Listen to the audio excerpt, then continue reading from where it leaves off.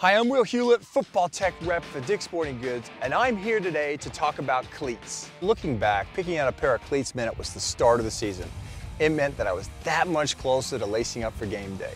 Here's 3 important tips to remember when selecting a cleat. First, let's talk about league and coach restrictions. You want to make sure when selecting a cleat that your team doesn't have specific restrictions on spike length or style. Next, we're going to check spike type, turf versus grass. In my experience, a molded cleat's a little bit better on artificial turf. But if you're going to play on grass primarily, you may want to look into a detachable cleat. And lastly, let's talk about picking a cleat based on your position. So as a wide receiver or defensive back, typically a low top cleat is going to allow maximum ankle flexion so you can move fast. Now, if you're a lineman or a linebacker, more of a mid-top or a high-top cleat that supports your weight. And then finally, quarterbacks. You got to pick a cleat based on your style of play. Do you like to run the ball more, or you're more of a passing quarterback? I recommend the Nike Youth Vapor Strike 4 Mid-TD. I'm Will Hewlett. Check back here for more tips every Tuesday with Dick's Sporting Goods.